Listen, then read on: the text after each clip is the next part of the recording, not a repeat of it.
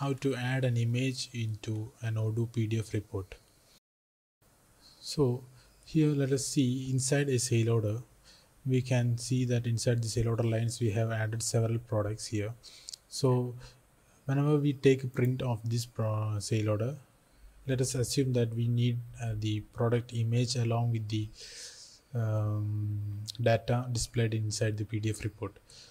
For that, we just export the existing template, which is the report sale order document, and into that we add a TD inside which we mention the IMG tag, where we display or mention the we access each order lines using the line and the product ID.